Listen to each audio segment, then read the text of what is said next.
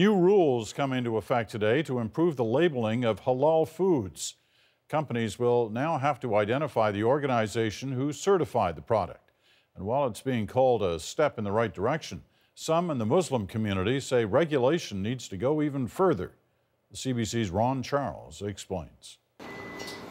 At Iqbal Halal Foods, what's on the shelves and at the butcher's counter has been prepared according to Islamic law, making it halal. For the meat, that means before being slaughtered, each animal was blessed and put down by hand.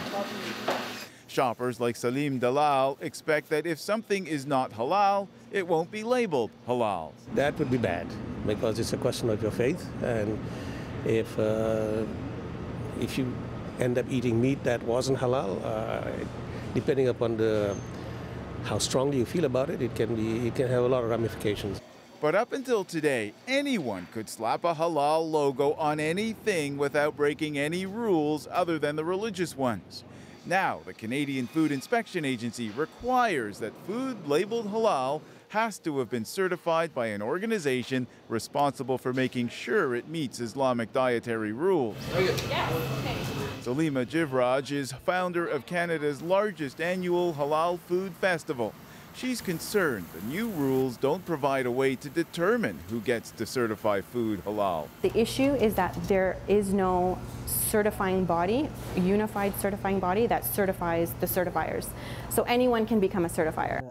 But Imam Omar Subadar says he understands why the government didn't get involved in overseeing the organizations that certify halal food. He works with one of those organizations himself. The government definitely can't do anything about that, simply because there are differences in the interpretation of halal. But I think what would help is that the community gets together and forms one standard. He also expects food companies to seek out the most reputable organizations in order to take part in the growing market for halal food, already estimated to be worth more than $1 billion annually. Ron Charles, CBC News, Toronto.